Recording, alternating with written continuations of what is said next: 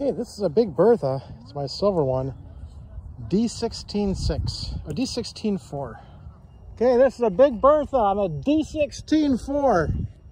Let's see what happens. Big Bertha D16.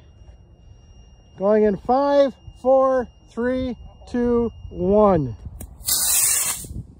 Oh, yeah. Holy shit!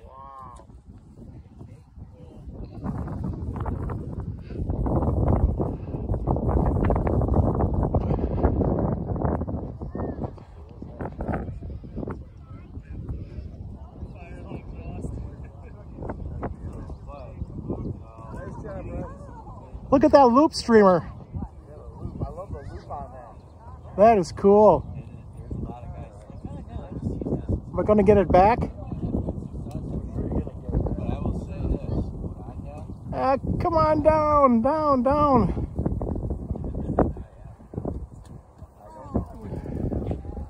No, not in the forest. Not in the forest.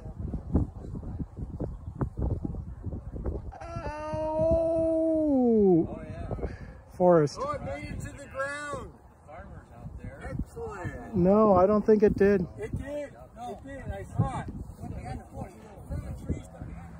Well, as best I can tell, it's in there somewhere. Even this prairie grass is about 2 feet tall. These trees are 15, 20, 30, 40, 50 feet tall. It's in there somewhere. I'll go look for it. I don't think I'll find it. I don't know if you can see that tent in the back. That's where it came from. It's a good half-mile downrange. Let's see if I can find my rocket. It's a good flight. Well, here I am inside of the forest, the trees, or whatever this is. I don't see it. I'm sure it's in here somewhere. Don't know if I find the rocket, if I'm going to be able to get back out of this mess.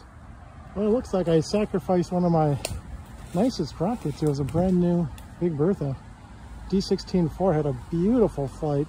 Streamer looked beautiful. Got no idea where it is. All I see are trees, bushes, shrubs, and hopefully no poison ivy, but I don't see it anywhere. I would have seen it. It's a large 20-foot, 4-inch wide streamer. I just don't see it.